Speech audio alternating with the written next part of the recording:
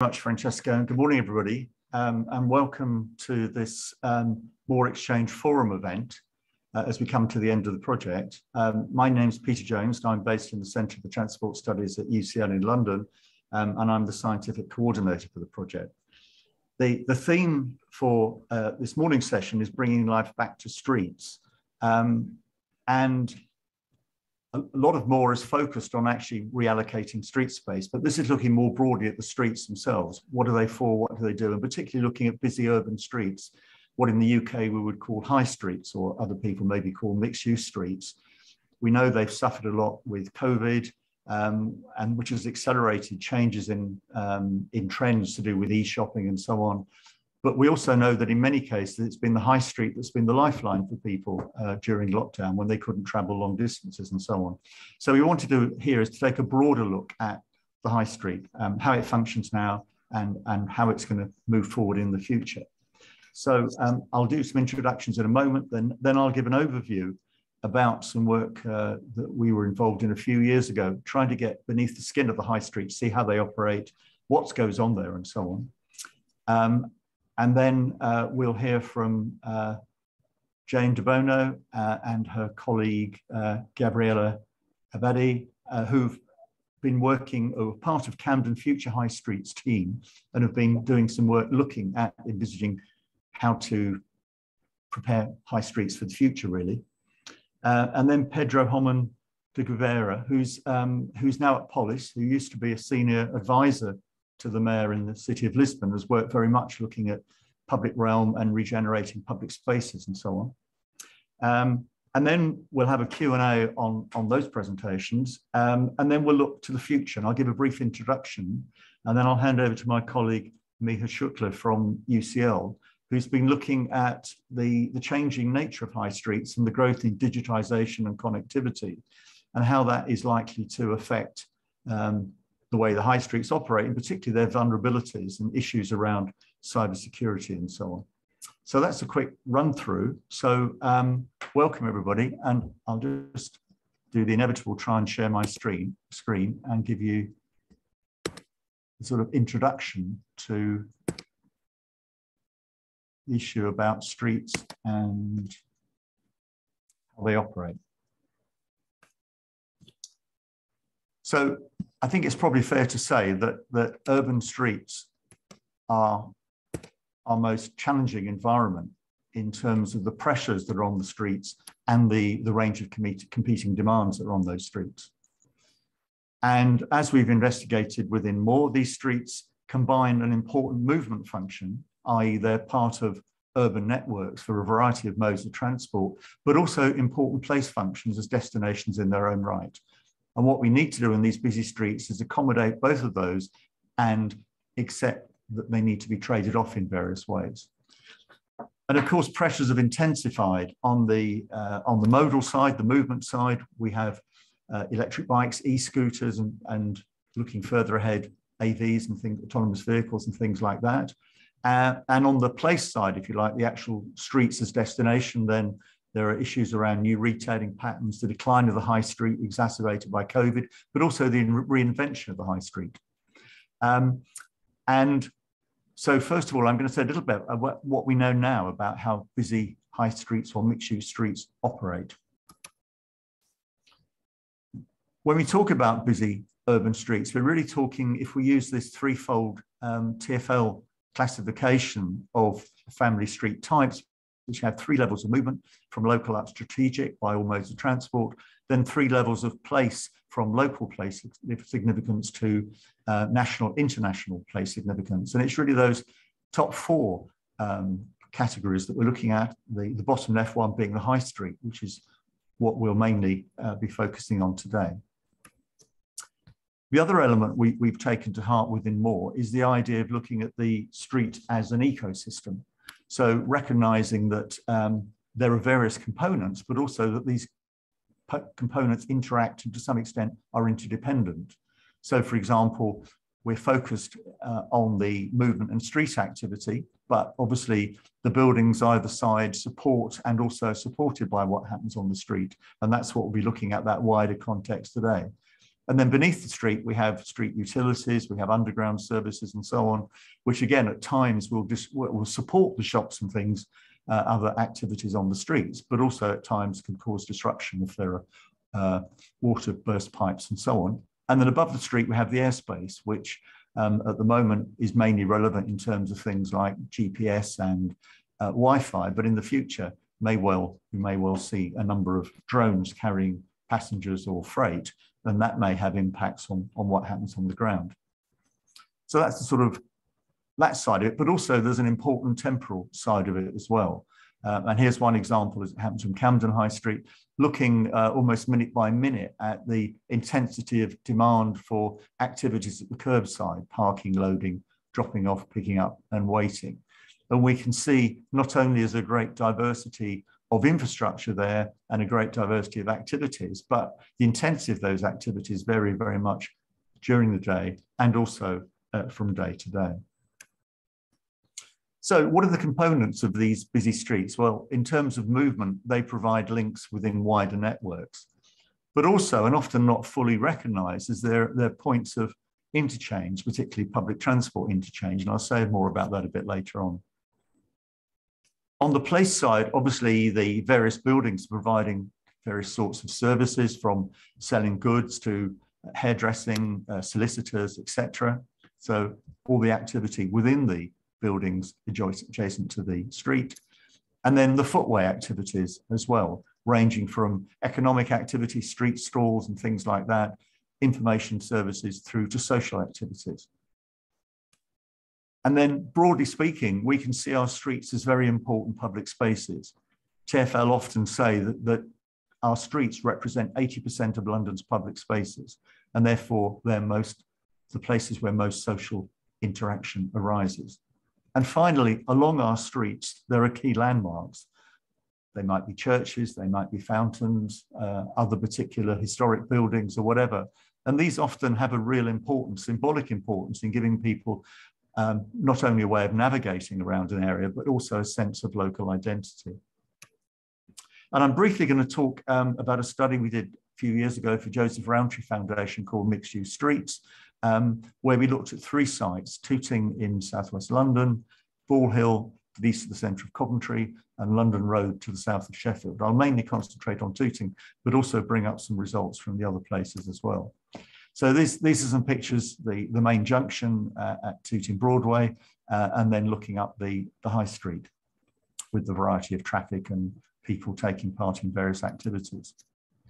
And this is a snapshot. You can see it's a few years old because it has Woolworths, but this is a snapshot of the wide range of activities and land uses that can be found on that section of street. Clothing, car sales, jewellery, leisure, professional services, health and beauty, grocery, a whole range of different activities that serve the needs of local and often more distant communities. And equally with that, we can see a variety of different restrictions and regulations. So the bottom 3 there relate to Tooting and the top 2 relate to Coventry, but giving an idea of, along the curbside, a great variety of regulations enabling or restricting different types of curbside activity. And obviously we're dealing with quite large numbers of goods and people. So here we're looking at the 2 streets, Meacham Road, Upper Tooting Road in southwest London. And you can see here the number of vehicles per hour on those 2 roads. And we're talking about up to 1,500 vehicles an hour on the roads that essentially are one way in each direction when you allow for parking, loading, buses stopping. On the right-hand side, you can see we're talking about quite a lot of people boarding and alighting buses in the area. The central one looks higher because it's a 6-hour period. The others are 3-hour periods. So if you halve that, we can still see that we're talking about 5,000 to 6,000 people an hour boarding and alighting for buses in that relatively small area. And also very large pedestrian flows. You can see particularly on Upper Tooting Road there on a Saturday, the left-hand side there, up to 20,000 pedestrians an hour going up and down particular points on that street. So very intense use of that space. And these are some of the street activities taken from Tooting, but also our other two sites, just photographs of the sorts of things that are happening on the street markets, stalls encouraging people to sign up for things, people just standing, waiting around, watching the world go by, waiting for buses, chatting to their friends and so on. A whole diversity and range of activity on the streets. And here's an example of, we use CCTV cameras to look at, if you look at the top left one there, you'll see in the center of that photograph on the left-hand side, there's a bench. And essentially, we just looked at how through the day, at different times of day, that bench and the surrounding space we use. And you can see it's used in different ways at different times of day. Sometimes it becomes the focus of things. Sometimes it almost becomes an obstacle for people trying to get by. Tooting in southwest London is on the Northern Line. It's an important station, but it only has an entrance on one side of the street, as you can see in the left-hand photograph.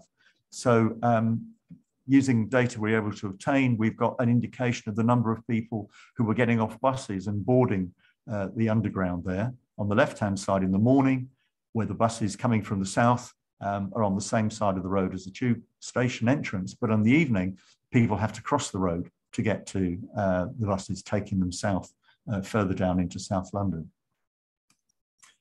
And one of the things we discovered here, this is information about which mode people use after they get off a bus. And you can see that around half then walk to a destination in the local area. And you can see the slightly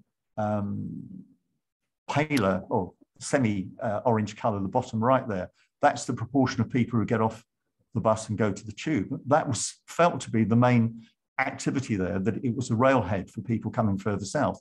But you can see actually that twice as many people changed to another bus rather than just went to the tube. And that was something that hadn't been understood at all and certainly not been designed for. And all this intensity inevitably leads to a number of collisions and pedestrian accidents. And on the picture here, you can see in yellow, the pedestrian accidents of various types occurring between 6 a.m. and 6 p.m. And inevitably, Tooting Broadway in the top left there is a major junction. There are a whole number of pedestrian accidents there. But if you look down Mitcham Road particularly, you can see a lot of accidents associated with the bus stops. So people getting off the bus, rushing across the road to get to the tube station, or coming out the tube station, rushing across to get the bus. And this was something that hadn't really been appreciated before, how much bus stops and activity can actually be linked to pedestrian injuries of various types. And the ones in blue are the ones that occur between 6 p.m. and 6 a.m. And there are fewer of those, but you can see that a number are linked to pubs, restaurants, and takeaways. We asked a series of questions about satisfaction with local services. And broadly speaking, we've got different results for Tooting, Ball Hill, Coventry, London Road, Sheffield. But you can see that broadly speaking, 80–90% of people, both residents and visitors, like the range of shops, the quality of shops, the friendliness of people in the area. Although, of course, recognizing that it's a slightly self-selecting sample. If people didn't like it, they'd probably go somewhere else. But nevertheless, a high level of satisfaction with the shops and so on. We also asked people whether they agreed with a statement. I usually bump into people I know when I'm out in the shopping area. And that's by length of time in the area. And not surprisingly, you can see people who've lived there under a year, 30, 40%, up to 50% are saying that they bump into people they know. People who've been there more than 10 years, we're between around 70 and 95%. So they're very important places for informal contact and community support and engagement. But there are lots of areas of dissatisfaction as well. And the level of local amenities provided, people were dissatisfied with. They didn't like the availability of public spaces and greenery or seating or places to meet people or provision of public toilets. And that applied equally to residents and visitors. When we get to the traffic itself, again, very high levels of concern about the volume of road traffic, air pollution, traffic noise, safety. Interestingly, the values in this case for the businesses are lower than for the people on the streets, but we think that's simply because the business people spend all day indoors, really. They're not actually exposed to the same extent as what's happening on the street. And And the other thing I think to bear in mind is that when we look at these streets, there are a very wide range of actors involved in designing, operating, maintaining the street. Obviously, there are departments within local authorities responsible for construction and maintenance, lighting and drainage, traffic regulation enforcement, building control, enforcement of what happens on the footway, so advertising boards, street cleansing, the utilities, the police, the transport operators, and various other people. And not only is this a complex environment, but it's one where responsibilities are widely distributed, which makes it really difficult to compare with, say, a purpose-built shopping centre where one organisation owns and more or less controls everything. These are really tricky situations, but one that are really important for people's everyday life, and therefore something that's worth looking at in more detail. So thank you very much for that. I'm going to now stop sharing my screen and invite Gabby and Jane to share theirs and tell us what they've been doing in Camden. Thank you. I'll just try and thank you, Peter. That's a really great introduction to our presentation. So I'm now going to try and share my screen, which is always the most difficult bit. Let's see. Can you see that? Yes. Yeah.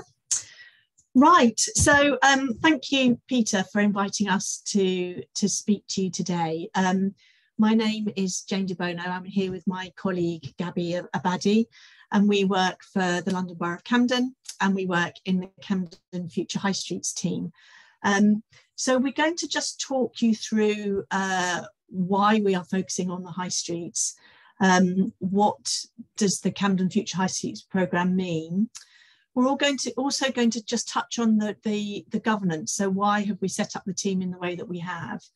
And then look at the Camden High Streets prospectus, and this is our guiding document that sets out the aims and objectives for the high streets in Camden. And then I'm going to hand over to Gabby, and she will be talking about Kilburn as the case study. So how have we brought together these aims and objectives of the high streets programme, and how is it playing out in Kilburn? So firstly, just for your information, so the little bit in red, that's Camden. We're an inner city London local authority. We're bounded to the east by Brent, which is the border with Kilburn that Gabby will talk about later. And we are a very, very diverse borough. And we're very proud to be very diverse too. So we stretch from the green fields of Hampstead Heath in the north to Soho in the south, and from Kilburn in the west to Kentish Town in the east. And I suppose that diversity of us as a borough is reflected in our high streets too. And I'm sure you recognise it, is London, and what it shows is the area of the GLA, and that is the strategic authority that is responsible for strategic issues in London, like transport and policing and government. And we operate in the local and in Camden as the local authority.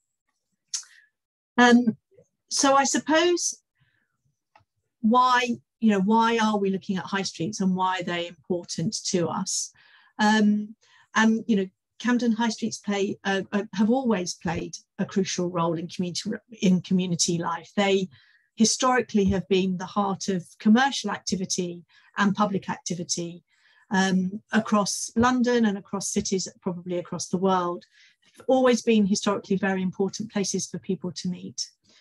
And there are places where residents and workers and visitors, they shop and work and socialise, but also access cultural services and enjoy themselves actually, as well as providing the necessities for shopping and food and those kind of things.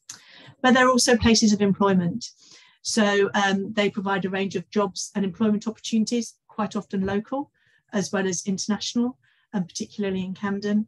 And they should, if they're functioning properly, support the health and well-being of our communities. I suppose, so Camden's high streets, along with all the others, were facing, and I think Peter's just talked about them, we're facing a number of issues before the pandemic. And that was the shift to online shopping, the lack of diversity of use on our high streets, actually, so that we were, we had coffee shops and restaurants and bars, but not really anywhere where you could buy a fresh loaf of bread. Or so there was, there was a uniformity, I think, across quite a lot of our high streets. I suppose operationally, before the pandemic hit, we didn't have a high street focus. So the different services that operated in the local authority would operate almost independently on our high streets. So the highway itself was the responsibility of our transport and highway services. The buildings were the responsibility of planning, and myself and Gabrielle are planners. So that's how you influence the kind of uses that were on the high street. And then the businesses were supported through our economic development team, but they did really operate independently, which was fine. And we were quite happy with the way that we were operating. But when the pandemic hit, it was clear that we had to almost pivot our services and focus on our high streets as that very important part of supporting businesses and communities to face the pandemic as it hit. And by doing that, we had to bring together services. And we set up what we call the Camden Future High Streets team. And the aim of that was to look at our high streets, but also to try and support them through the impact of the pandemic, but then try and think about how we should be designing and supporting them for a robust recovery into a future that was sustainable and linked to those communities that perhaps that link was probably a little bit more fragile. So what we did was we instituted something called a test and learn approach. And that meant that we had the opportunities to implement interventions at speed, which was supporting businesses, whether it was business improvement grants, those business support grants, and those kind of things, and also things like highways, changes to the highways, and reconfiguring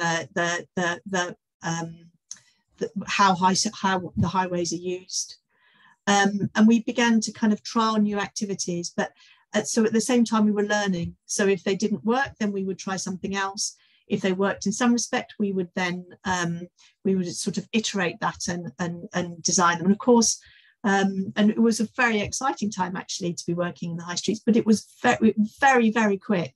We had to do things, very, very quickly to respond to what the businesses and our communities were going through. And of course, we know that as we come out of the pandemic, that high streets will have to change and reinvent themselves. And part of the work that we do is supporting them to do that, to continue the crucial role that they play at the centre of our communities, but also to make that better, to make that more sustainable, to link those communities back to their high streets, and to support those businesses. So our idea for our future high streets is that they will become the centre of creativity and innovation, where they provide goods and services and employment and retain the value of our communities and provide sustainable and accessible environments. So that's the introduction of where we were. Now what this slide here shows is those different services and how the high streets programme coordinated them. So as I talked about the kind of disparate activities on our high streets, supporting different parts of how high streets function, whether, as Peter talks about, whether it was around the movement or whether it was around the place. And the high streets team provided this coordinating role. So on the right-hand side, I won't go through all the details here, but on the right-hand side, you can see all of those different services that we brought together as part of the High Streets programme. And that's things like greening. So whether, we were trying to get more green spaces in high streets for people to sit and to socialise and reconnect. Section 106 and SIL, this is in London, this is a kind of local tax that local payment that you get from development. And it's a fund that's available to improve cities. And we used it here for high streets, looking at sustainability, how we can sustain communities, Things like comms were very important. So the Love Your High Street, things like Love Your High Street, support your local businesses. And that was very important as we were going through those really difficult times at the beginning of the pandemic. Highways and transport, obviously, they were a crucial part of our approach to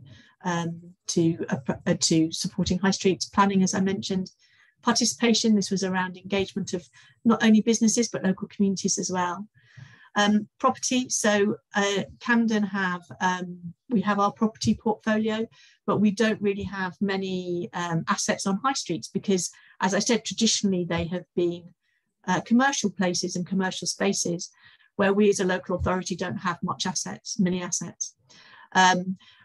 As we know, the impact of the pandemic has led to high degrees of vacancy, not consistent across Camden actually, across our high streets, but there's a huge amount of businesses that have failed.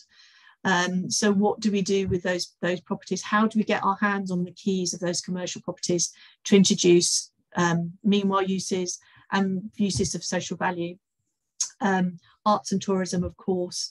High streets have always been a centre of culture, whether it's theatres or cinemas or pubs or gigs or all of those kind of things. And then on the left-hand side of the screen is an idea of the kind of things that we did.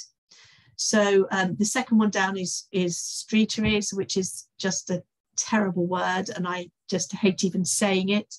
But streeteries are places where you sit in the street and you eat. So these were introduced through the COVID emergency measures. So we had the opportunity to take space from the highway and make some very quick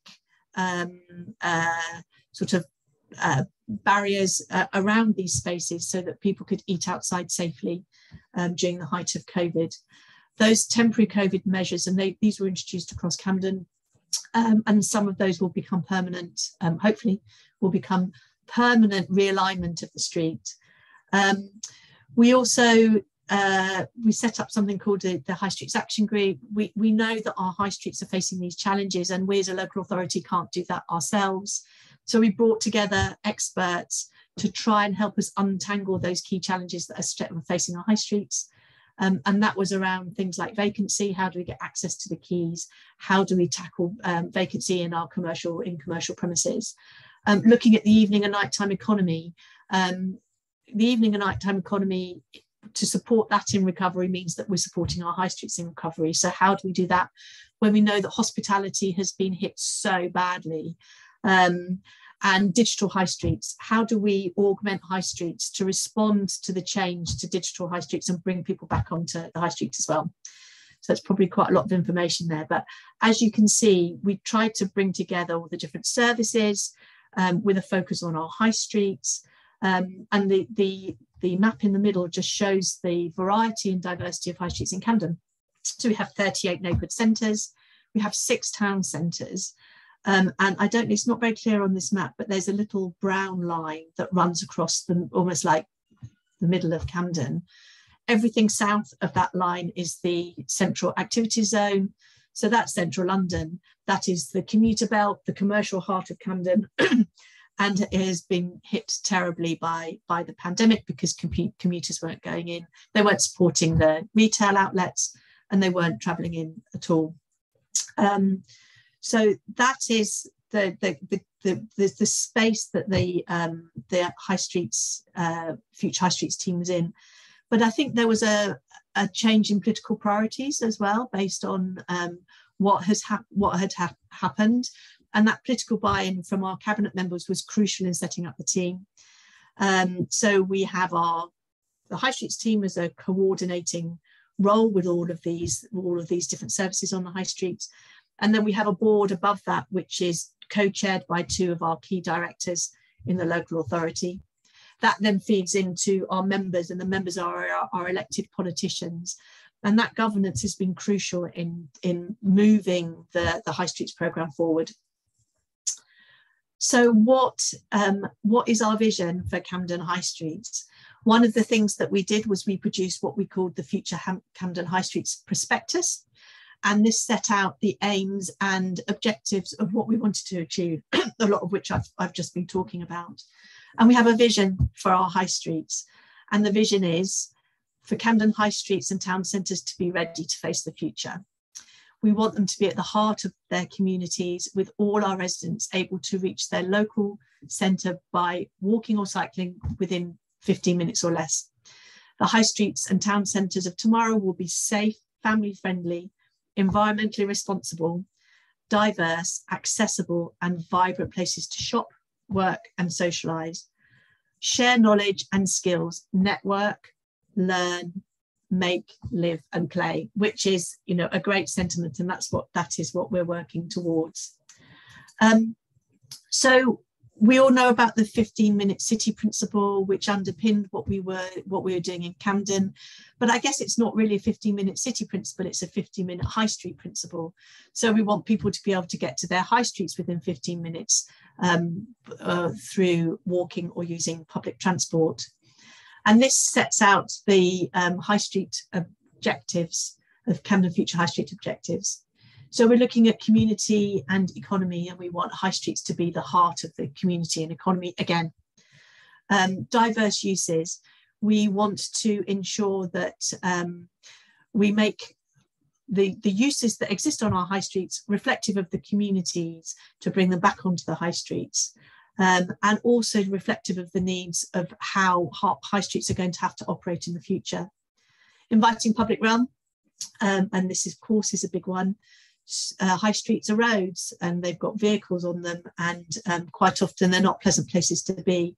So how can we use this focus on our high streets to redesign the public realm to make it inviting, make it those places where people want to go and sit and enjoy themselves.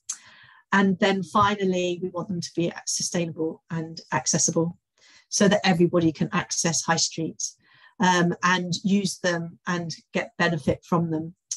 So just as I finish now, just the other side of the slide shows all of those objectives in more detail, with that 15-minute high street principle. And this covers a lot of the things that we're trying to achieve, which Gabby will talk about more in relation to Kilburn. So goods and services for the community. We want innovative, sustainable businesses that provide social value. Opportunities for jobs and training, local jobs and training, particularly in hospitality and skills. We need to look at the evening and nighttime economy, but also we want the public to be at the centre of the community, of our community life, and we want these streets to be accessible and sustainable, with green spaces and informal places to meet. So that was quite a lot from me, and we're obviously I'm very happy to take questions on that at the other end of the presentation, but I'd now like to hand over to Gabby. Thank you, Gabby. Thank you, Jane. And in the presenting mode, do you mind on the top left of the screen just clicking from current slide on the top left? Top left. Oh, so maybe top right. Just the top of the screen, it says from beginning and then from current slide. We press from current slide. Got it. Yeah. Thank you. Perfect, thank you. So yeah, as Jane highlights, looking to the future, Camden want to support specific high streets where particular challenges and opportunities have been recorded. Kilburn is one of those areas where we're seeking to work to better understand local context and collaborate with key partners and stakeholders in order to meet the needs and aspirations of the businesses and the people in our town centres and high streets. I'm just going to provide an overview of the area and our programme, and then some of our partnership work and projects coming out in Kilburn. So Kilburn is an area of northwest London in England, which spans the boundary of 3 London boroughs, so Camden in the east, Brent to the west, and the lower part of the Kilburn High Road is actually in the London Borough of Westminster. However, it's the 2 councils, Brent and Camden, who are responsible for the majority of the High Road. Kilburn High Road is a densely populated neighbourhood that has a rich history. The Watling Street and the modern A5 Road forms the contemporary boundary between the boroughs of Brent and Camden. And that area is also identified in the statutory spatial development strategy for the Greater London area, which is also known as the London Plan, as one of the 35 major centres in Greater London. It's also the second largest town centre within our borough of Camden. Several formal consultation processes and conversations over the years have identified significant issues local people passionately care about and key potential opportunities as well. In response, our Future High Streets team has identified Kilburn as a key area of focus. We're very much not starting from scratch. Kilburn is home to a significant number of active and passionate organisations, community groups and business owners who are already successfully bringing people together and sharing information, delivering vital services, and also already improving the quality of life of people in the neighbourhood. There are existing larger scale opportunities beyond our service plan for the area. This includes phased highway improvement, work across the high street, aspirations to enhance the public realm, which includes future scoping of locations for greening, seating, parklets and streeteries, as Jane touched on, and plans as well for improvement to the biggest park in the area, which is the Kilburn Grange Park, in order to better connect the highly valued green space with the nearby high street. Our team have also identified important funding opportunities that are key to supporting positive future change through crowdfunding platforms, community infrastructure levy, and the Greater London Authority's High Street for All challenge that I'm going to be touching on later. Just on the next slide, we'll touch on some of the challenges and opportunities in Kilburn at a very high level. So discussions with local people in Kilburn, consultation findings over the years, and also insights gathered through research highlight significant pride in Kilburn. There are many reasons to celebrate Kilburn as a high road. It's a street of unique independent stores, delicious food options, very established culture and community venues that bring a lot of energy to the area. Kilburn is also very well connected transport-wise to the rest of London, with access to overground and underground to the north of the street, as many as 6 bus routes. There's also a strong sense that there are many challenges to be addressed. So a wide range of competing demands that Peter touched on in relation to the use of the high road. We've been told, for example, the street is noisy and congested, the area is polluted with a high level of traffic and narrow pavements. Public spaces of poor quality that feel very unloved and cluttered. There also lies this perception that Kilburn has been forgotten over the years due to its location as a borough boundary, and therefore lack of perceived council coordination. And of course, all this has only been exacerbated by the pandemic. On the next slide, we'll talk about partnership work. So yeah, the successful and equitable regeneration of Kilburn High Road would not be possible without coordinated partnership work. So one of our main roles as a team is to coordinate and support the joined up work with key statutory transport and planning authorities, so the GLA, TfL, our neighbouring boroughs, so Brent mostly, and local organisations and community groups. As mentioned, Kilburn's home to a range of organisations that have been working on impactful projects and initiatives for many years. And so it's imperative that we identify and recognise these networks of organisations and the work that they do, so to build on as we continue to develop a vision for Kilburn's High Street. My colleague and I have been meeting with local organisations, building a rapport with them and a relationship with these key partners, both in person and virtually over the last 6 months or so, in order to better develop our understanding of their experiences and also their ambitions for Kilburn. Establishing an internal working group with key council services at an operational level has been really important to ensure joint up planning and delivery of day-to-day work. Our working group have included officers from services that Jane touched upon before, including transport and green spaces, planning enforcement, and culture and arts. So also supporting positive change and delivering Kilburn High Road has meant renewing our commitment to work more closely with Brent Council in order to truly respond to the lived experiences of our community in this area and establish the High Street as a place and ecosystem. The two councils need to work more collaboratively, and this renewed commitment involves fortnightly meetings with the town centre manager in Brent, who's our counterpart, where we sort of catch up on projects we're working on together across borough boundary at operational level. And then every couple of months, we hold a wider Kilburn Town Centre strategy meeting with varied heads of services. So from both councils to discuss collaboration at more strategic levels. We also go for regular walkabouts and site visits with our Brown counterparts.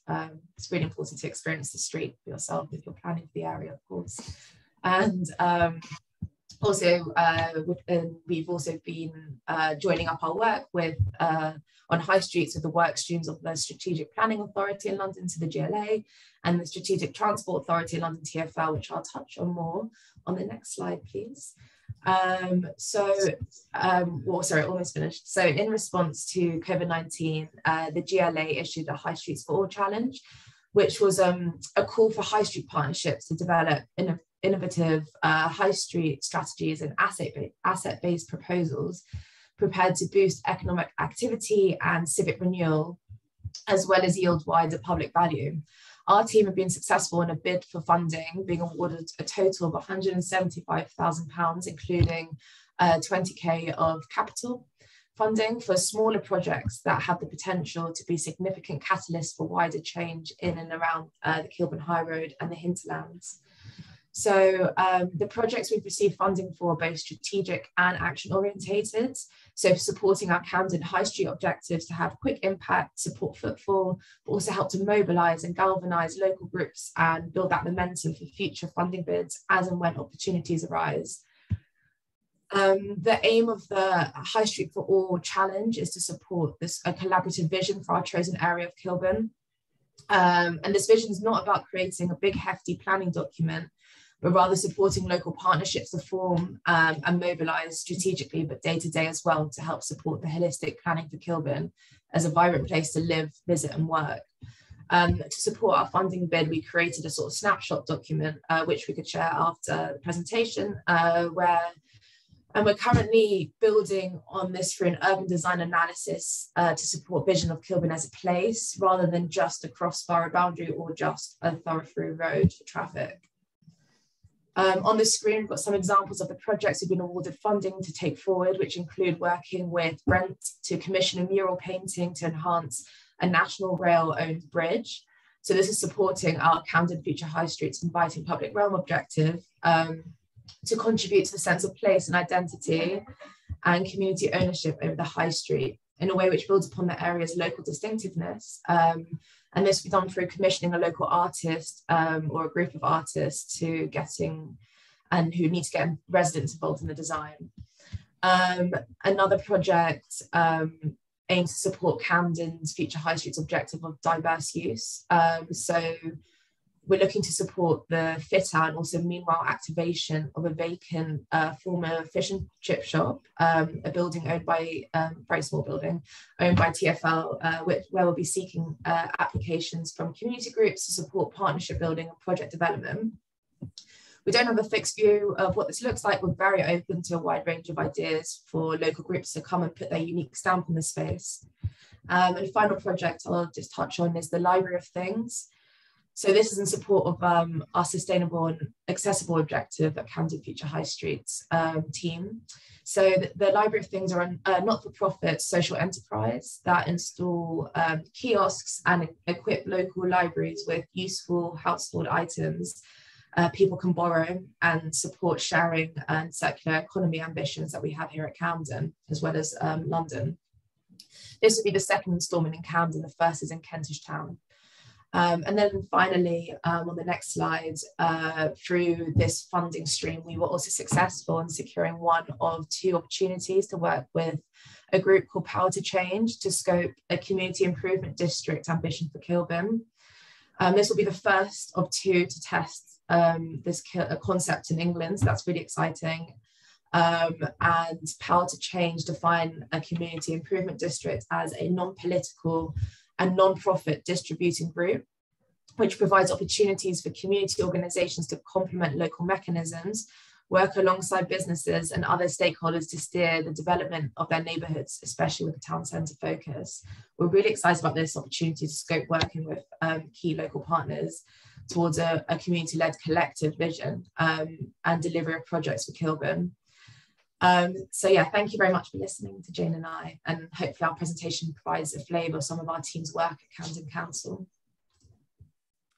Well, thank you very much to Jane and Gabrielle. That was fascinating. It's good to see it's actually moving forward on the ground, and I'm sure that will be interesting to many other local authorities around the country.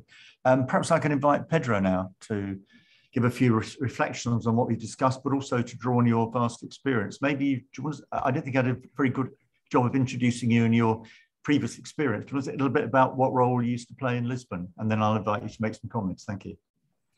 Hi, good morning. Congratulations for a wonderful presentation. I look forward to visiting Camden as soon as possible.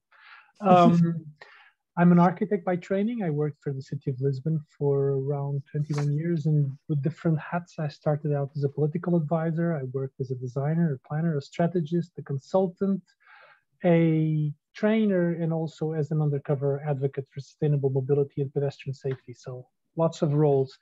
And it basically provided me with a, let's say, a multifaceted perception of how local administration thinks or doesn't think or decides or basically doesn't decide, and about the role that both elected officials and technical practitioners such as Gabrielle and Jane, the important role that they have to play.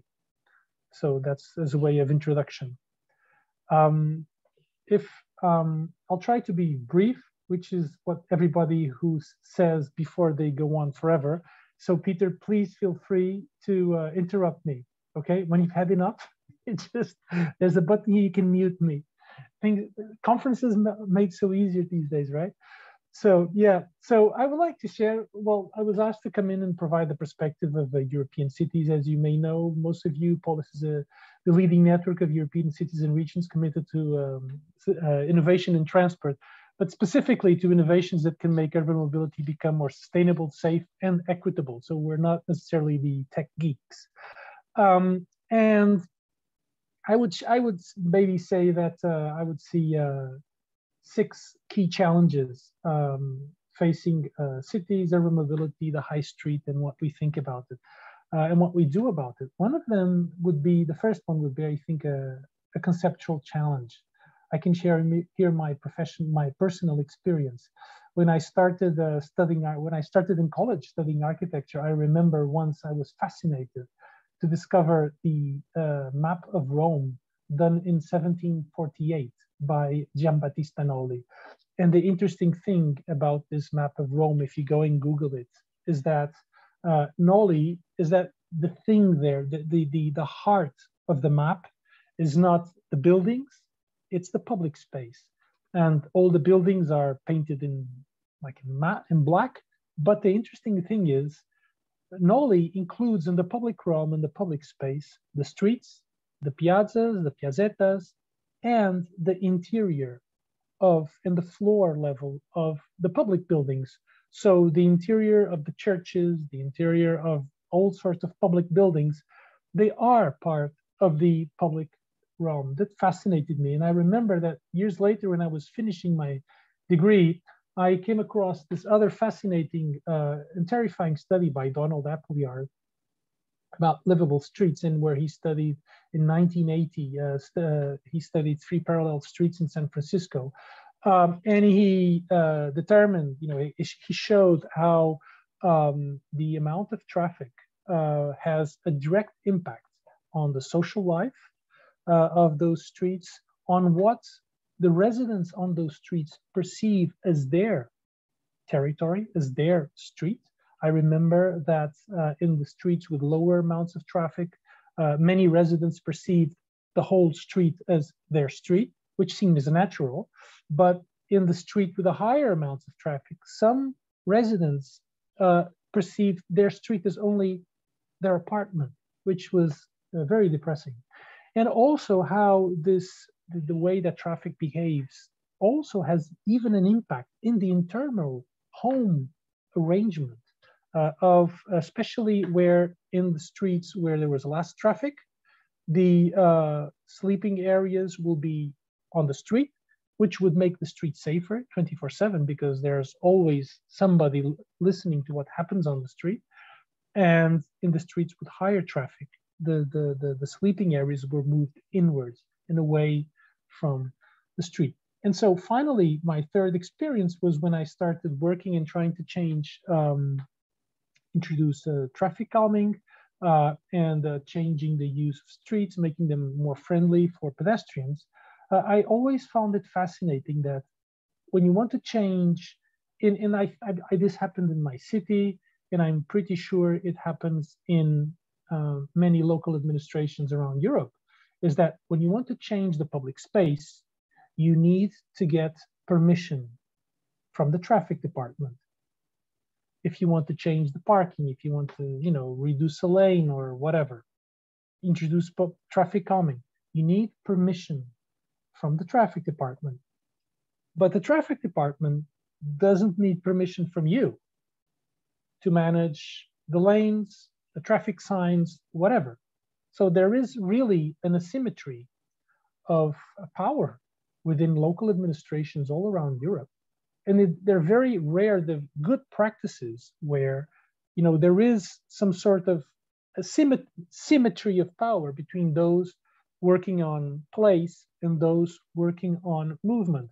I hope that the place movement matrix that the MORE project worked on, I hope, Peter, really that it is well disseminated because it can be really, really useful. The second challenge would be the capacity challenge, meaning here that when we talk about European cities, what are exactly we talking about? The European Union has around, this is before Brexit, around 800 cities with more than 50,000 residents. But of these, 700 are small and medium-sized cities with between 50 and 250,000 residents. So the vast majority of cities, of European cities, are in reality small and medium-sized cities.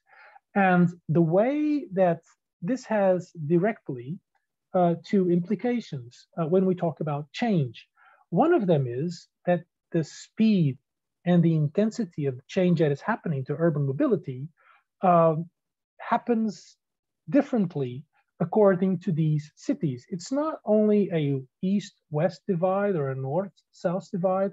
It's also about, for example, when we look at what happened with the e-scooters. I mean, you have shared e-scooters in in all big European cities, but many of the small and medium-sized European cities do not have them yet. And because obviously these services deploy where more money is to be made. And so, maybe some people consider e-scooters a hassle and the problem and good thing they're not here. But the thing is that small and medium-sized cities also have more difficulty in attracting shared mobility services. The other implication this has is obviously with the organizational capacity of local administration to deal with change. So you will have less staff available.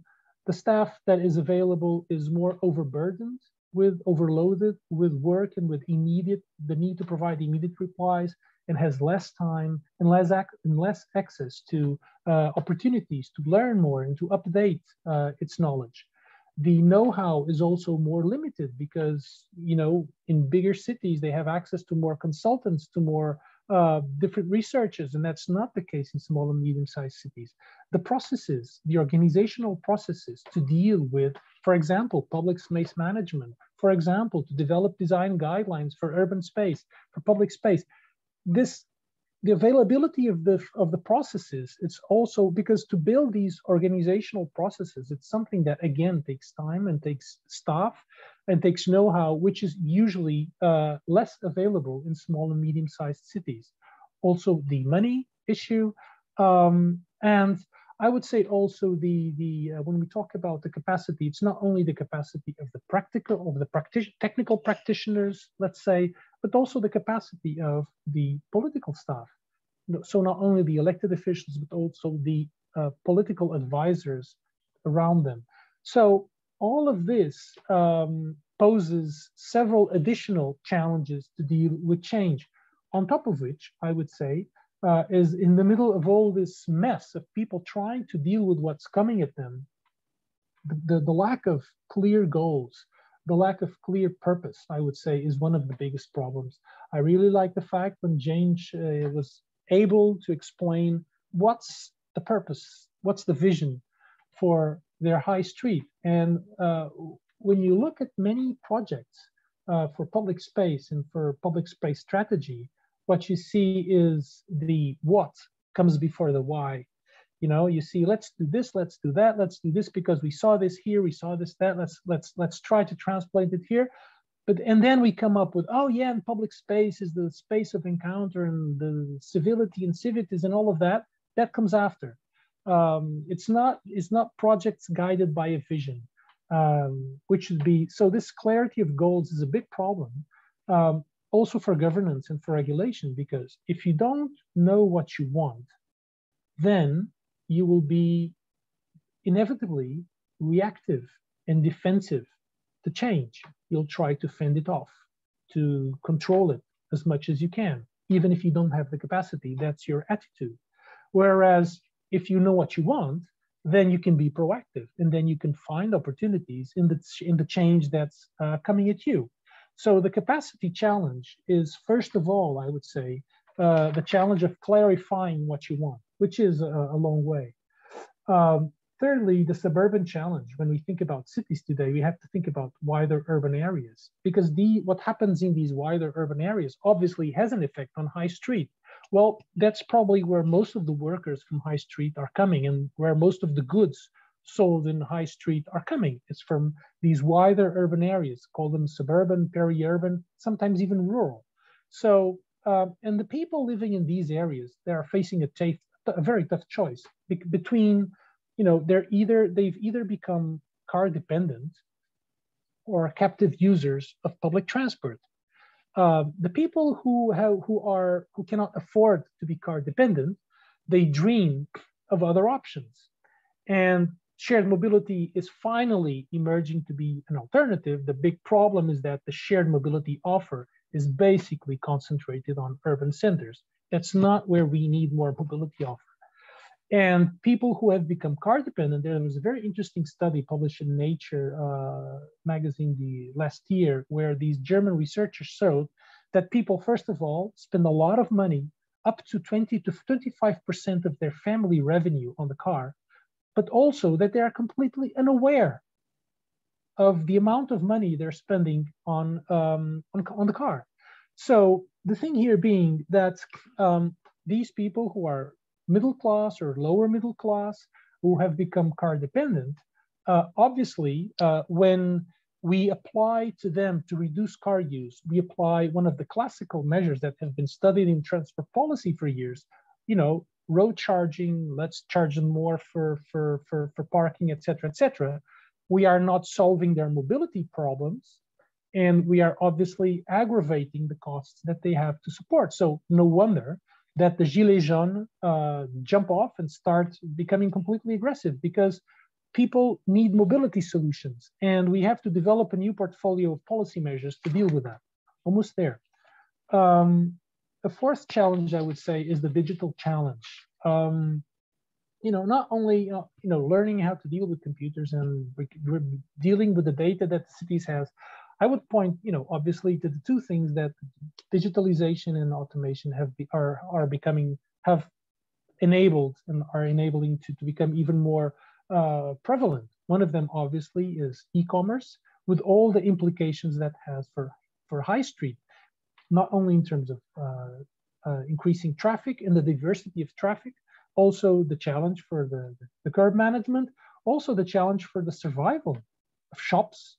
I would say that the traditional fear of local shop owners that don't take away parking or you'll kill my shops. I think they will soon understand that the biggest challenge is coming, or they know probably already, is not from, they will be probably begging us to take away parking in some years from now, because they have to find a way to compete with e-commerce. And obviously, also on the light of street, I mean, close here to my office, I just noticed the other day when I was walking home at night that they've opened what is called now a dark kitchen. So it's basically a kitchen that has no restaurant. They just cook for delivery at home. And it's very weird because it's a kitchen. It has a shop window all along, and you can't eat there. And what does that mean for the active edge of buildings? Another challenge, obviously, is teleworking. Not that it didn't show up with COVID. It's been highly accelerated by COVID, but in essence, it's been enabled by digitalization. Obviously, we have to bear in mind that, the more teleworking we have, just for example, a 1 day of teleworking per week, automatic means a 20% drop in footfall in office areas and in clientele. How are local shops going to deal with that? Obviously, that also has other implications because it also means less ridership. Everybody's saying, oh, public transit, because people are afraid to go to public transport. They're not. They're just stuck at home, or they're unemployed, which is another question. Thirdly, this obviously has implications for the essential workers, the so-called essential workers. They're not going to be teleworking anytime soon.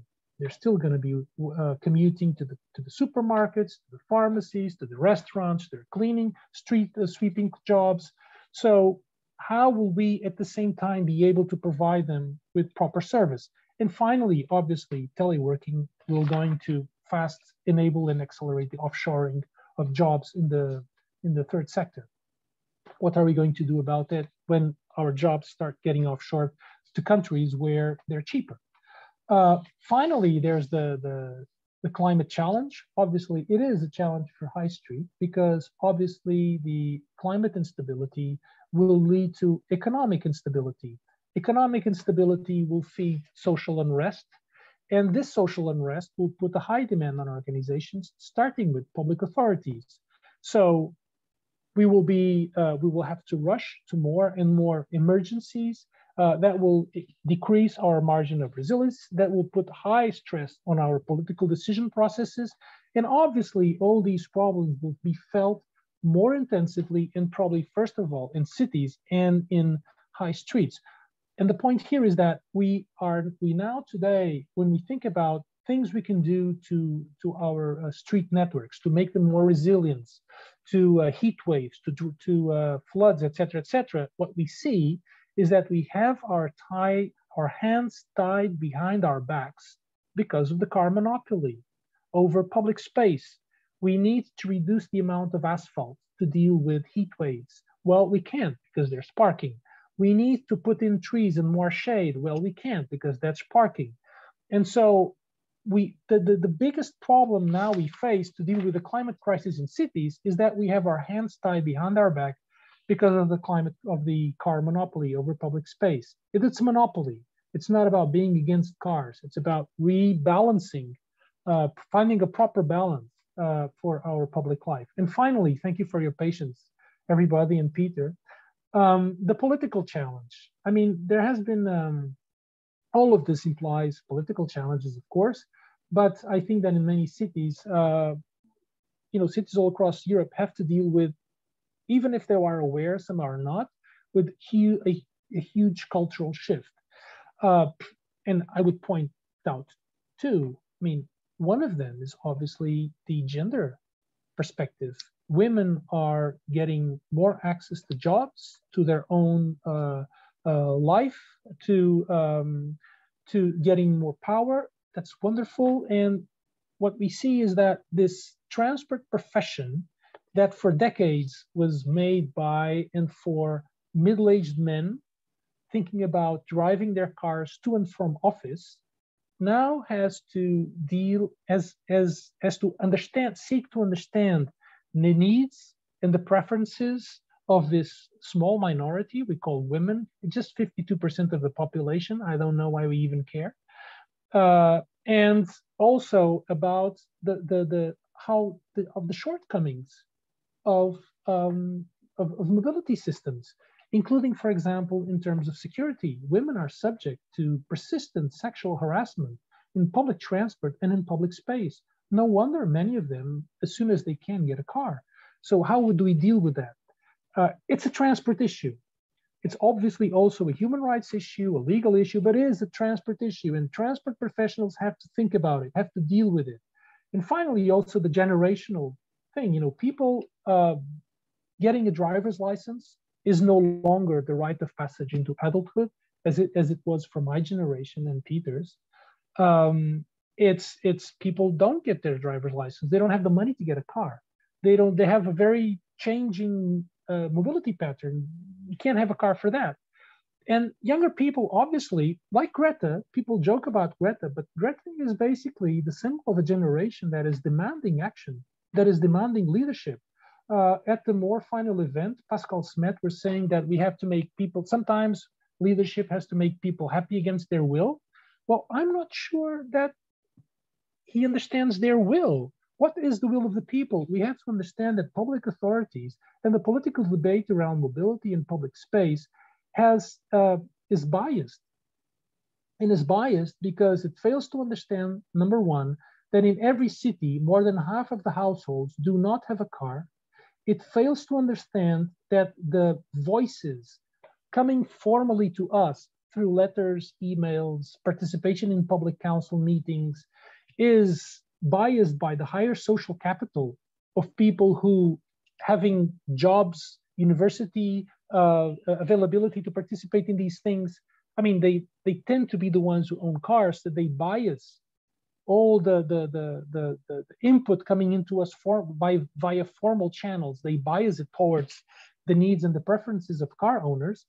And because social media is leading to radicalization. I mean, check out any discussion about bike lanes in any city, and you will see radical positions in very little of dialogue, in very little in the way of dialogue. So the last sentence is basically, is the high streets, obviously the high street with all its visibility and with its central role in the life of communities, it's obviously an indispensable place to discuss the future of our city, the future of our streets, the future of our social life and mobility, individual mobility.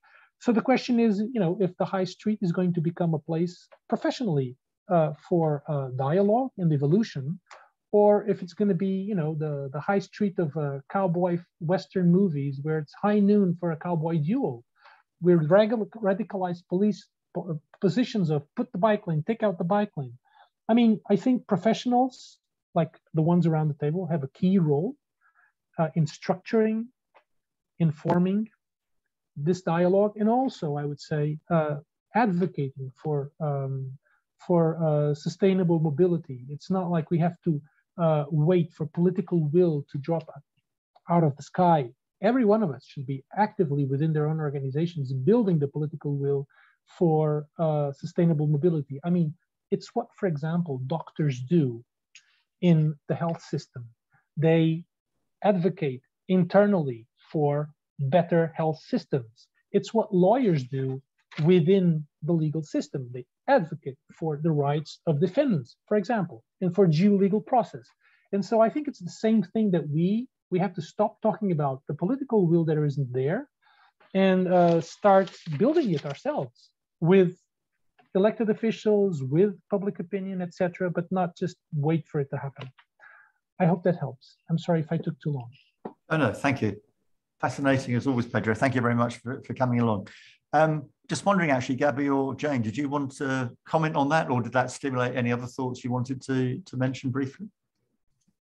There were so many things, actually. I think there's, I suppose one of the things that it highlights is the fact that, nobody wanted a pandemic and nobody wanted the impacts of a pandemic on our society and communities and high streets. But I think what it has done by highlighting the inequality of access to high street services and the high streets themselves, it's allowed us to really reimagine high streets for the future. That's the idea. So we're taking what it's shown us, what we've known really, but what it's really showing us, and trying to redesign our high streets to make them the equitable places that they should have always been. And of course, that's very difficult because they're very complicated spaces and places.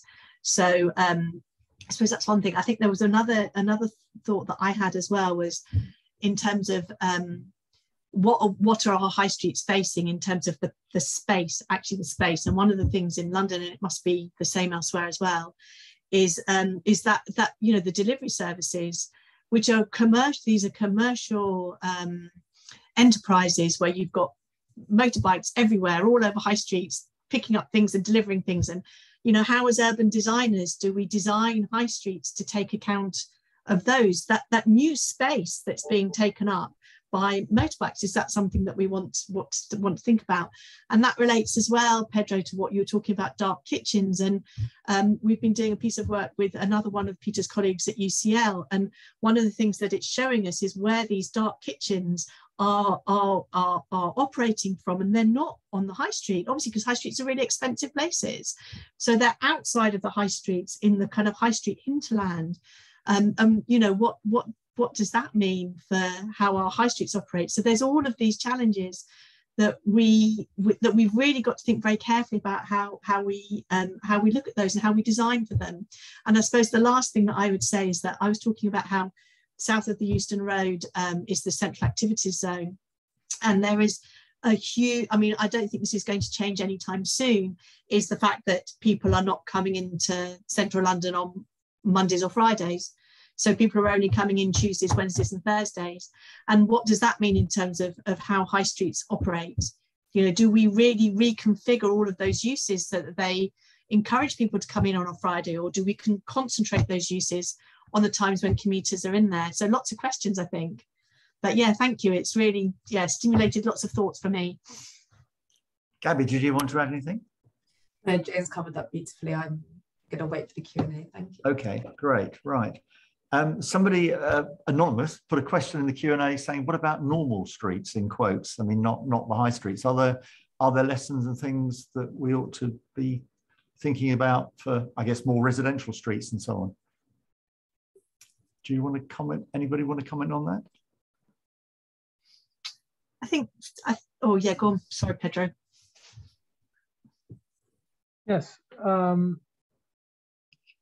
I mean, there's this thing called, you learn about it in ergonomics. It's called target fixation. It's when a pilot fixates on a target, and he can and fixates it so much he forgets about everything else. He can actually ram his plane against a mountain. It's something that happens once in a while.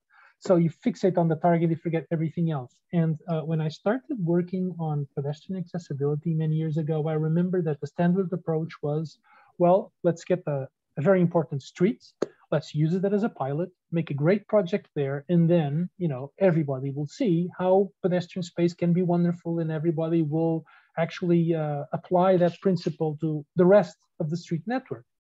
And I found out that that's a bit like waiting for Godot or like for the white whale. You know, it's very difficult because the high street concentrates so many challenges and stakeholders and users that it's very difficult for anybody to let you do anything there. So it's easier actually to go the other way around and start experimenting and implementing new improvements in the so-called normal streets, so residential streets that the people from the traffic department don't really care about. And that's the best place actually to start creating precedent by implementing traffic calming measures, changing, reducing through traffic, et cetera, et cetera. And then when you can easily obtain those victories, then moving into high street is inevitable. By then you have the internal power to do it. So that's kind of a tactic reply. I don't know if that was the question. Right, Jane, do you want to come back in on that? Or? Oh, well, I was gonna say, so we talked about the diversity of high streets in Camden, and so I'm not quite sure if you have you certainly don't have a normal high street. There's such diversity, and I guess so we as a council have probably more influence on smaller high streets, so those smaller produce shops where we have more ownership of them actually. So we can probably have more ways of sort of introducing more diverse uses there. But I guess it's that, so the ecosystem. So I suppose the other thing I would say, and I'm not a transport planner, so I'm probably really simplifying things here, but in Camden, in the residential streets, it's the car parking is probably more controversial than it is on high streets. So though implementing changes to people's residential car parking is very, very difficult, and that's where the challenge is. Whereas actually on high streets, especially when we've got work with TfL, but the high streets that we have responsibility for, we have more opportunities to change and influence, I think, and to remove car parking on those streets. And I think one of the things in terms of the streeteries that I was talking about, with these emergency COVID measures, we could do something very quickly on high streets, which was much more difficult to do in residential streets because there was more opposition often. Okay. That's very interesting. Thank you. Francesco, have I missed any comments or questions that we ought to be addressing, or shall I move on? I think you can move on, Peter. Okay, well, there'll be a chance for other things at the end as well then, yeah. Okay, well, we've been talking about addressing current challenges and looking forward to the future. So just very briefly, I'm just going to share very few slides about looking more to the future. And I'll hand over to Meha, who's got a lot of interesting things to say to you. As we've said, in a sense already, urban streets are places where conflicts arise and public policy measures are experienced on the ground. So we have these high-level policies, GLA, borough level, about improving public health, economic regeneration, decarbonisation, crime reduction. They all play out on our streets, normal streets and our busy streets. And these are the places where we can see the effects of changing patterns of demand and supply, whether it's population demographics or decline of traditional retail stores or the e-scooters, and obviously in the future, things like drones and autonomous vehicles. So that if we're talking, for example, in economic terms, then what we can do to actually improve the economic situation is to increase accessibility and provide good pedestrian infrastructure in order to promote the local economy and counter the tendency for the decline of physical stores in commercial streets that we've talked about.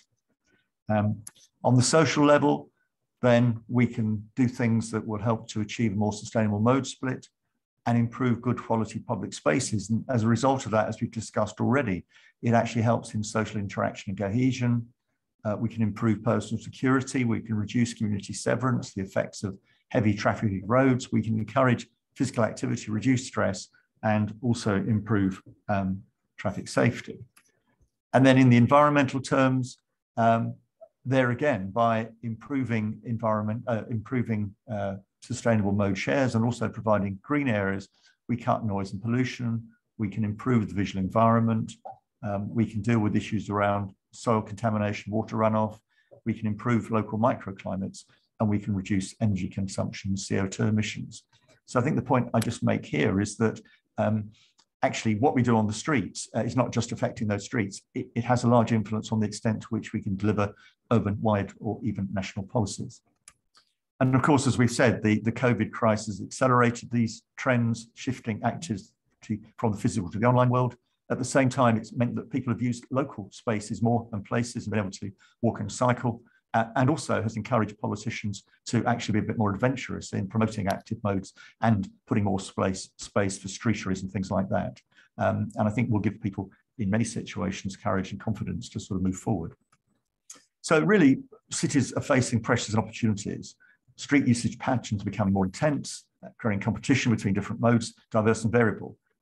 As I mentioned just now, we're now finding post-COVID that Monday and Friday peak traffic flows are reduced. So the use is more concentrated. Also, actually, I think in the UK, Saturdays come back very strongly as well.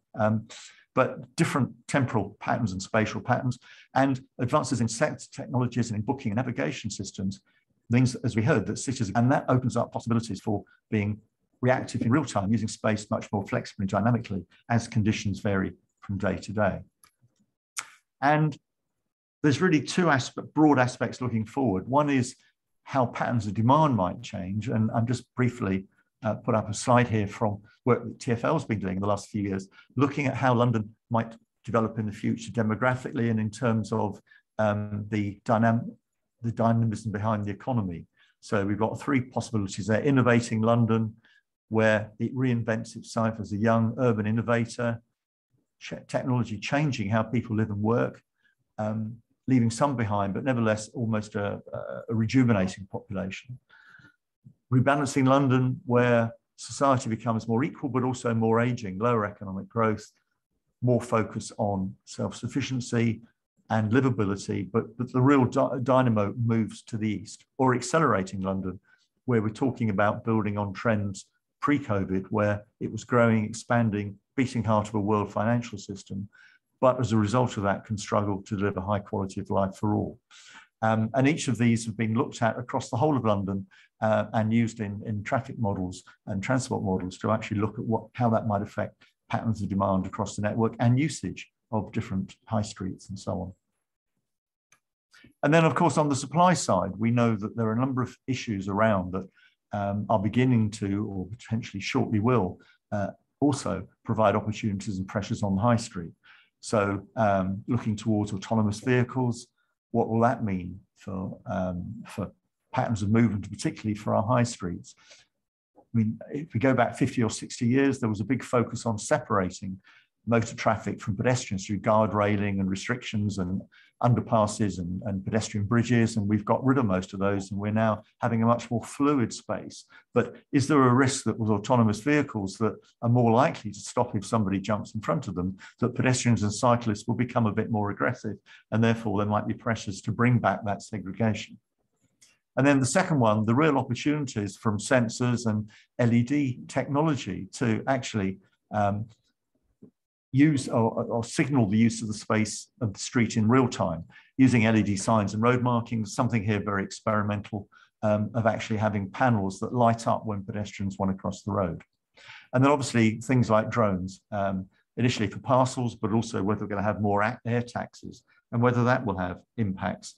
On the one hand, taking pressure off the high streets, but also potentially, I guess, we may get to the point where there's a big public reaction against drones going over people's gardens and private spaces. So it might be they get channeled along high streets. So they also become air channels as well as ground channels of movement. And then there are these more specific things, which Meha will talk about in a moment, around advances in street lighting, greater use of CCTV, smart benches and bus stops. All these things are beginning to impact our streets and will have a much stronger influence in the future. Here's one example, smart grid cities, which is already being trialed in several places, where people can book a space, a virtual space in real time, and that space on the curb is not available for stopping unless you already have reserved a space online. And that's allowing us to better, in a sense, make use of the space we have to use it more efficiently. And there'll be many more examples of that in the coming years. And as part of that, one of the things we've been stressing in more, that this is an opportunity for cities actually to grasp the nettle and become proactive rather than reactive. Because what tends to happen, or has happened with things like e-scooters and so on, is that cities have sort of stood back really until they've happened and then decided, what should we do about it, and be very reactive. And what we're suggesting is that really cities should become more proactive in the way in which, in regulating the way in which their spaces are used. So crudely speaking, we might divide the street, particularly busier streets, into footways, cycle or micro-mobility lanes and general carriageways. And we might specify criteria for the types of vehicles that can operate in those different spaces: maximum speeds, maximum dimensions, maximum weights, whether they need lighting, protective gear, etc. So that means then, in terms of the actual design, the materials, etc., planners and engineers know what they're designing for. And then if somebody wants to bring a new product to market, if they want it to be accepted, they know it needs to fit one of these performance envelopes. So it's an opportunity, I think, for us to be on the front foot. So thank you very much. I'm now going to stop sharing and hand it over to Meha, who's a PhD student at UCL, both in my department and in the Department of Security and Crime Science. And she's been looking at crime on streets, both existing and also future patterns, and what the challenges are like to be in the future. So thank you. Over to you, Meha. Thank you, Peter. It was really amazing listening to everybody today morning. I'm just going to share my screen now and the presentation. Please let me know if it's visible. Yeah, but not on full screen. It's not on full screen, okay. I think we can see your slides down the left-hand side. I don't know why. Let me check. The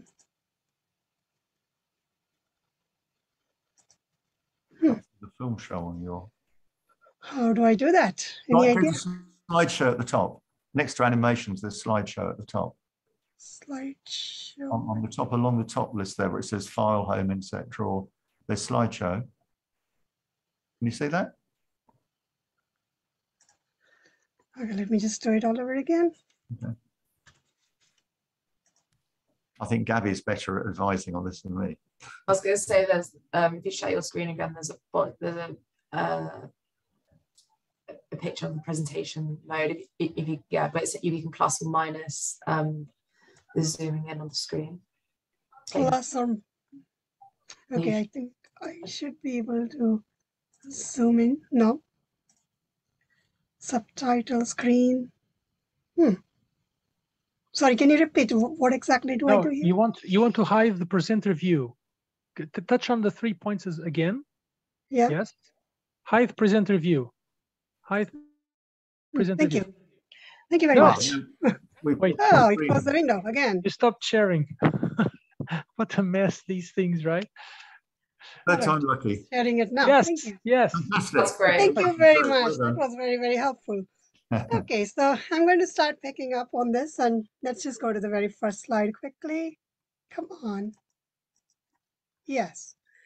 Right. So what are we going to talk about today? So I'm going to talk about the digital transformation and definitely about the points already discussed before. I'll make some references to them as we go along. So we are looking at smart streets here. So basically, what do I mean by smart? It's definitely not a measure of how complex technology is being adopted. It's more about how do we use the technology and the services to create more citizen-centric, helpful modes of transport or helpful place and movement. So we are talking about data-driven. I will talk about data-driven services with increased digitization. I will touch upon mainly how it influences the crime landscape and how it challenges the security systems of today. And then we could probably have some case studies based on whatever Peter just discussed. And we could then just try and understand how it impacts the urban designs, frankly. So let's start with how are the streets transforming. As we all know, digital transformation is about using technology and enabled products and services. We have already discussed these 4 topics. I'm going to pick this one. So earlier, the streets had everything lined up separately. And now we have all these things on the streets talking to each other, connected to each other as well as to the internet. And how does that really change the way we need to design our streets? So I'm just going to start talking about how the streetscape is changing. So first of all, we have some new elements coming on the streets. We already heard from Gabriella and Jane about the vision of future high streets. I noted down a few things which was very interesting to me. One was bringing together services, building library of things, large town center with lots of assets, and joined up planning at operational level. So once I talk about how the streetscape is changing, I'm going to touch upon these 4 things as well. What we see now is new, say, recycled bins with liquid crystal displays. We have advertising data collection and digital kiosks for communication. People are using digital kiosks on a day-to-day basis in some of the streets. For finding ways, for research, sensing and research points as well, real time. We also see some Amazon collection point lockers where things are delivered, kept in the lockers, and the smart lockers send out information to the other people saying, yeah, collect these things. And then we also have some things enhanced. So we have these self-healing roads. If there is a bit of a pothole, it automatically sends operational alerts to the transport authorities. We see things like real-time monitoring, bike-friendly streets. A lot of things are being enhanced. things continuing are lighting columns, greenery, wheelchairs, bollards, and guard railings. Of course, street lighting columns are also becoming smarter. They know when to switch on the lights, when to switch off based on the lights that light and darkness of during the day. And we have things phasing out. We are probably not going to see too many phone booths or post boxes going forward because things are very, very different. Now, because of the changing streetscape, definitely people are behaving differently as well. Let's first cover the movements and then we come down to the behaviors. When you look at the movement landscape, we see more of e-bikes, which we didn't see 10 years ago in London ever. We see new drones coming up. We see footwear robots. We see some delivery pizzas being delivered by some footwear robots as well. And we see large delivery robots as well.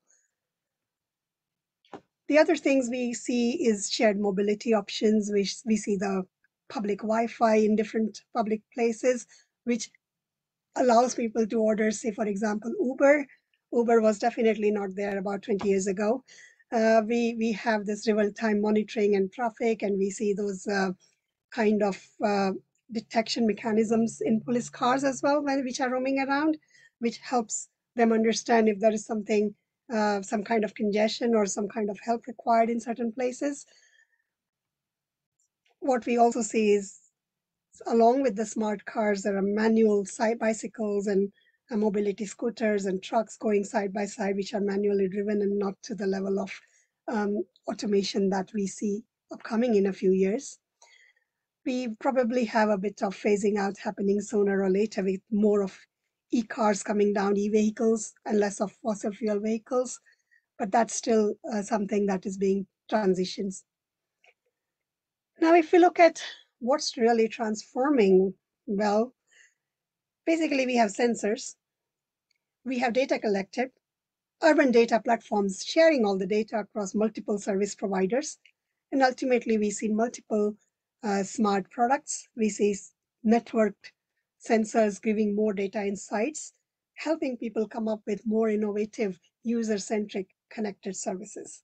So that's basically what we call as smart here. When we look at how the street elements are being integrated with the digital technology, we see the infrastructure, we see the things, we see the devices, people, and places all are connected digitally, and all are in the part of the logistics, all become a part of a logistics chain, as well as a predictive and effective operations that are happening on residential streets, high streets, highways, so on and so forth. It just allows improved governance, real-time decisions, because all the data, say, for example, if you look at the traffic data, we are already probably managing it by understanding that, yeah, within 2 junctions, the traffic is going to be much more. So tell people in advance, either you take a diversion or you bring down, or you are going to be traveling at 40 miles an hour rather than 80. So these kind of things are already in there. It helps what Peter mentions, accessibility, that this transformation helps in affordability, it helps in inclusion. So there's lots of advantages there. Now, when we come to the degrees of digital transformation, I'm just dividing into 4 simple parts. We have some smart products. We already know things like smart travel cards, smart meters for managing our energy, the smart navigation guides. Well, the interesting part I put here is a smart pacemaker, because that's going to be on streets. People are going to be wearing a pacemaker connected to internet or smart health devices, fitness devices, talking to other devices on the streets, including the street infrastructure. We will be seeing so many sensors specifically on the smart lamppost. We are seeing them already in Westminster area and Greenwich area. Lots of sensors which connect to probably emergency services, or very soon they are already be talking to the sensors on the road, which helps navigate the self-driving cars. There are other urban sharing platforms and EV charging stations, which are something that I'll be talking about them because they connect to important sectors, transport and energy. When we look at these two in unison, we come up with something called smart services. So we use all this smart infrastructure, the smart transport, the smart products, smart applications, and they together use the urban sharing data for smart traffic management or smart deliveries or smart logistics. And of course, smart homes, which again will be connected to the things that we see on the street. In the end, we end up with connected places. That's the whole purpose of all these connections, that and that we have some kind of digital twin cities or multiple cities built on the same kind of a template where everything connects to everything and talks to everyone. Now I'm coming to the next section, which is about crime. So a slight change in topic here, because I want to link up the two things in the end. So when we look at the crime and security in UK currently, it's just, I'm just giving you an overview of what are the different street crimes that are being looked at by the Home Office and British Transport Police and City of London and Met Police and so on and so forth. So we have the basic physical crimes, which used to be burglary and pickpocket, which is now more like an online crime where you try and hack stuff from different people's accounts. There are crimes against society. There are, somebody had mentioned something like terrorism as well. So yes, that's also happening on the streets nowadays, where there are bollards, and now smart bollards, which are going to give out signals if a car is going to be if a car is getting on the footway or coming nearer to the people, it's just going to start screaming. And basically the street infrastructure is going to become so smart that it is going to make sure that the surrounding bollards also rise up, for example, from the ground to stop that kind of a crime happening. There are lots of different drug crimes. For example, autonomous cars can be used for vehicles to distribute drugs. So lots of scope for criminals here, and lots of scope for the police as well, because they could actually be bringing up things like facial recognition, where smart CCTVs across the street can follow a person who has just left a place where a gunshot was detected, and they could actually start doing the facial recognition, send what should I say, the kind of alerts on different people's mobiles on the street to just make way because there's an emergency vehicle following a person who has just committed a crime. So lots and lots of different things are happening on the streets. Frankly speaking, when we talk about safety, yes, sometimes a lost child can also find a way back home. For example, Finland has introduced some kind of street lighting which helps children to find their way back, or just press a button on any lamppost to get some kind of a help. So there's so many different ways, movement, the usage of the street, and how people are interacting with their surroundings is going to be changing. The most important thing here is, of course, public opinion and public trust.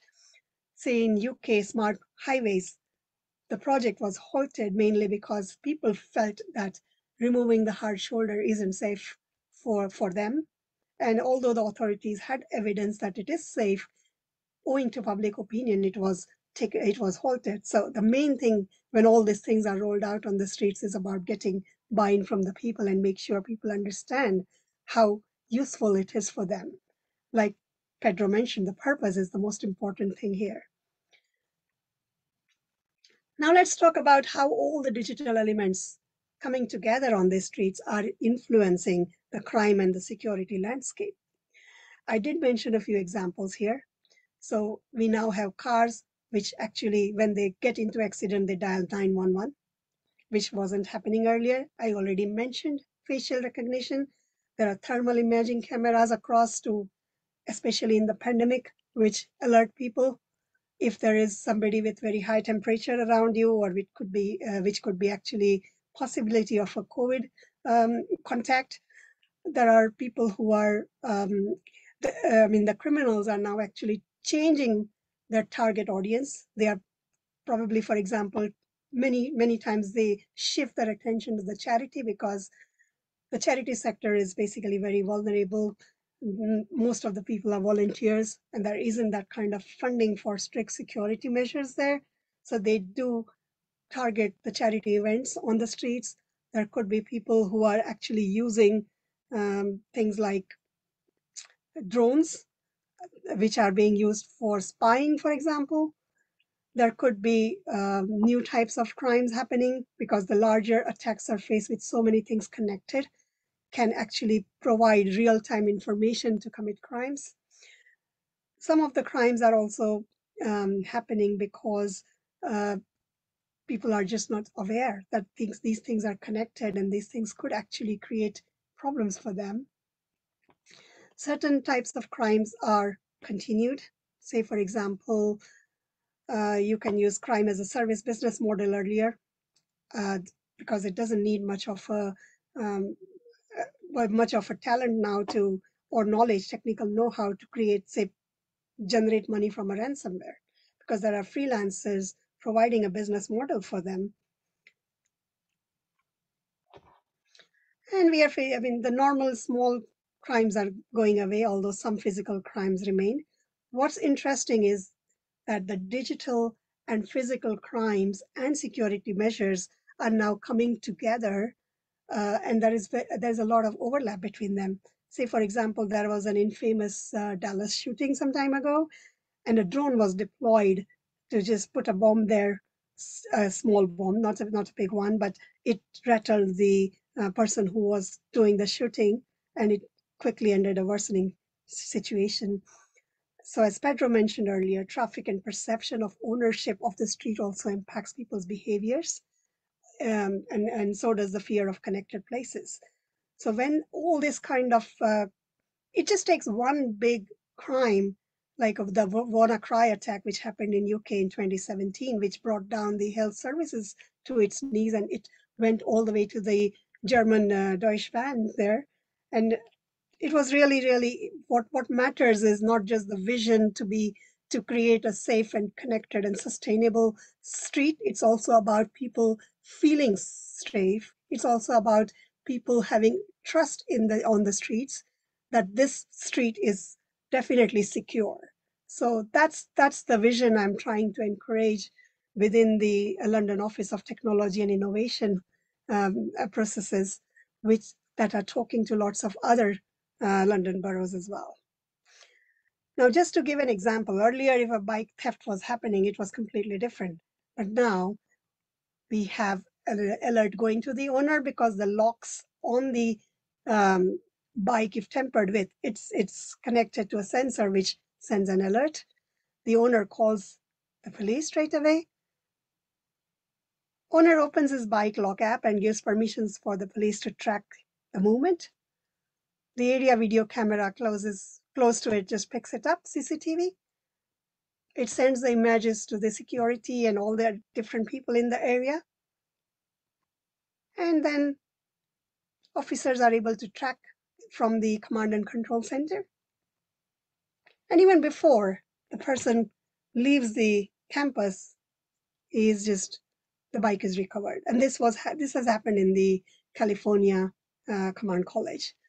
So now the way streets operate, the way the people are behaving, the criminals are also becoming smarter. So what they would probably do is tamper with the sensor or tamper with the app first before doing something like this, or maybe the CCTV. There are multiple points of failure here, which they could actually look at.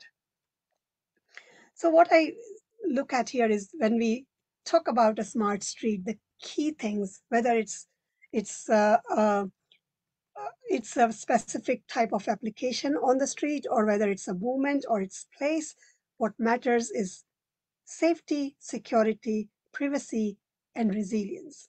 Now, resilience was a word used in one of the presentations, but for me, resilience is about the ability to continue operating despite the disruption.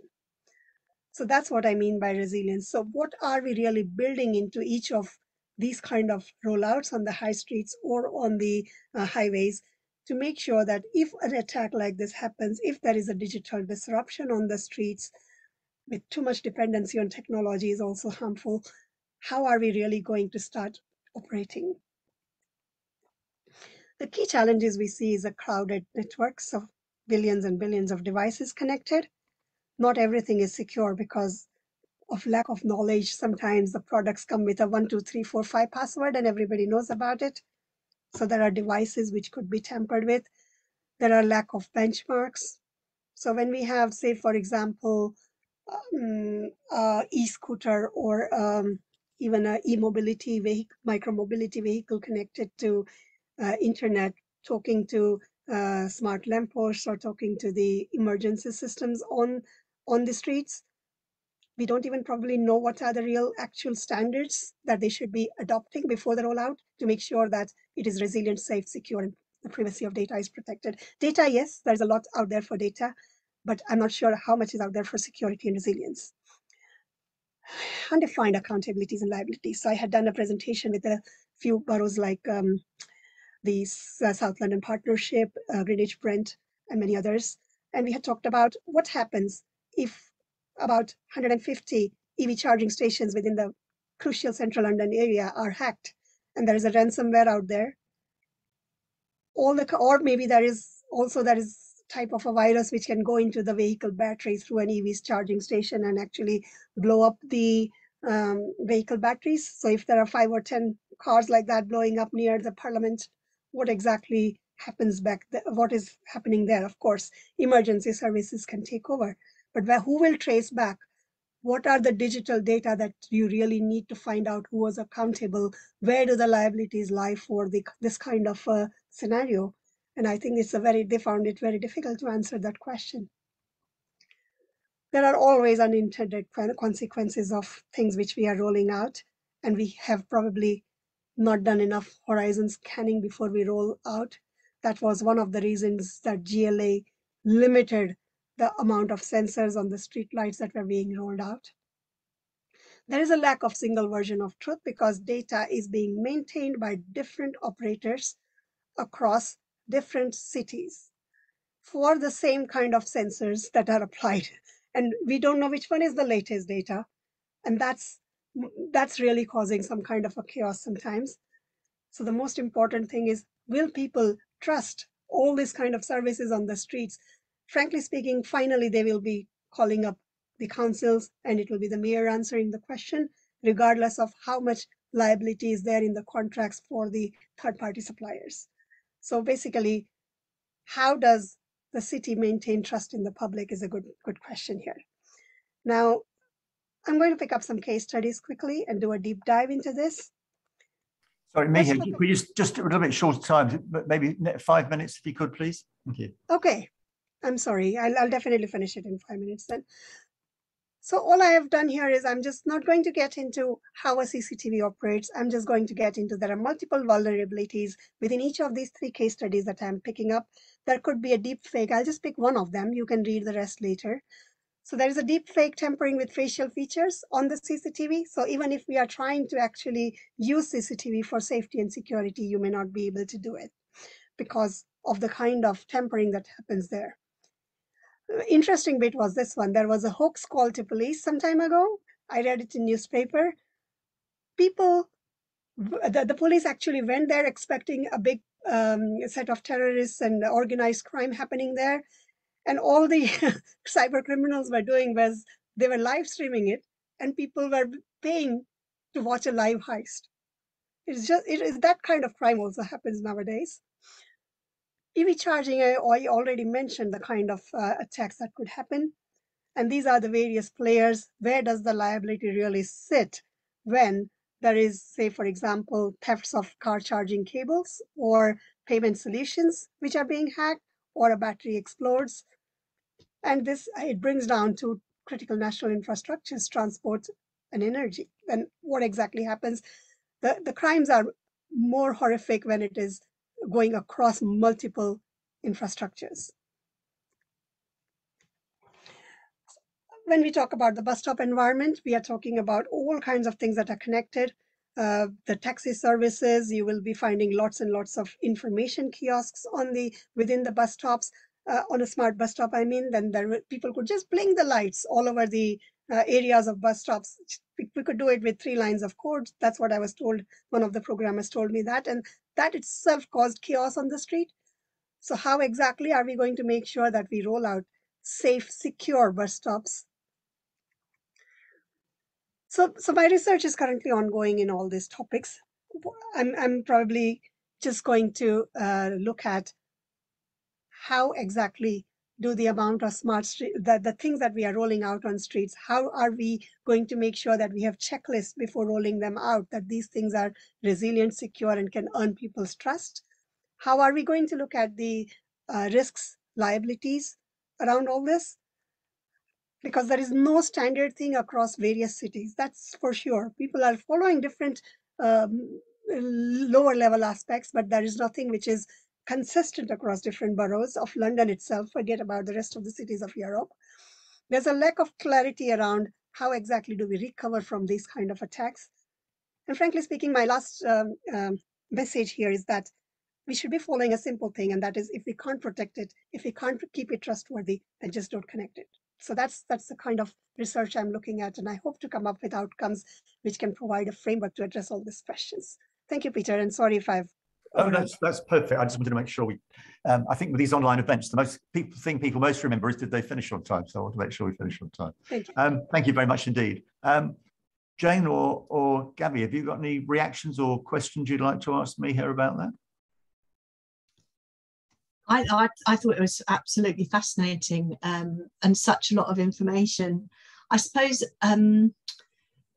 one of the things that I was thinking was that we're doing a bit of work with UCL, a different part of UCL, around looking at data in high streets, and partly that's because so much of the data isn't devised for us to understand our high streets or how people use them. So, you know, someone could get off a tube and then go and do some shopping and then go somewhere else, but we don't know who that person is.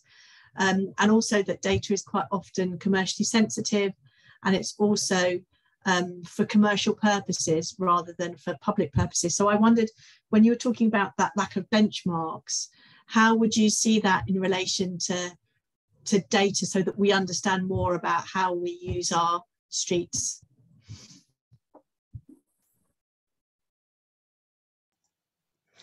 Yeah, thank you, Jane.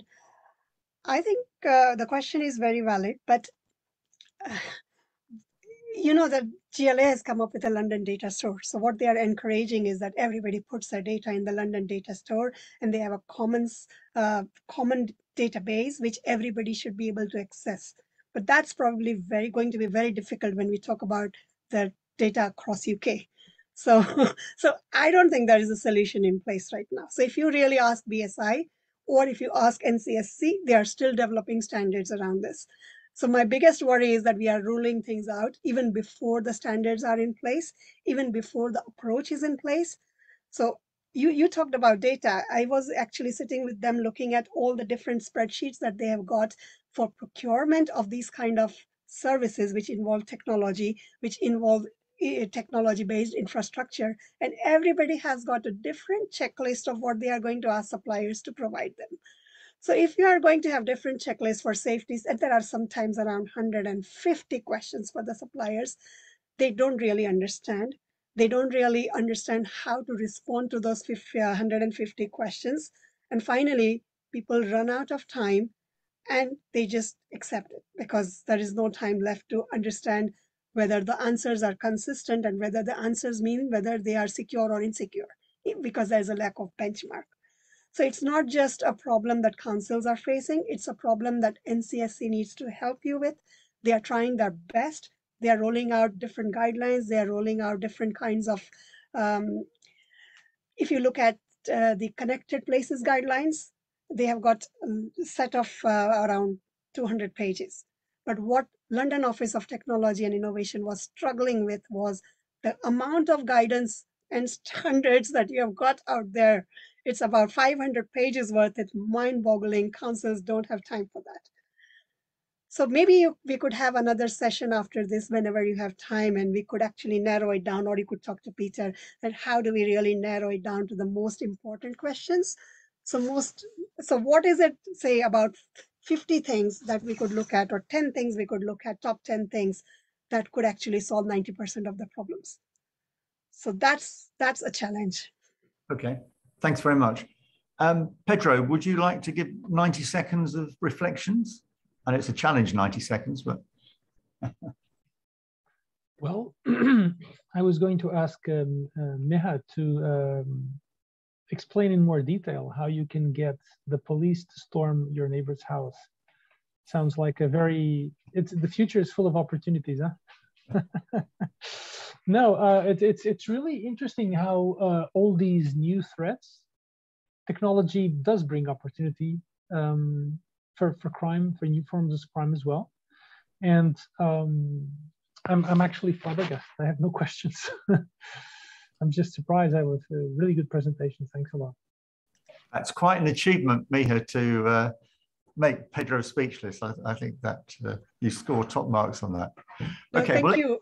Sorry, just I would like to add, if anybody has more questions or want to understand more details, feel free to contact Peter or me one-on-one, and we will be able to have a separate session on this. Thank you. Yeah, and on the slide, your last slide has got your email address, hasn't it? And mine's got mine. Okay, well, I think time to draw it to a close. Just like to thank our speakers, Gabby and Jane, and Pedro and Meha, very much for their presentations.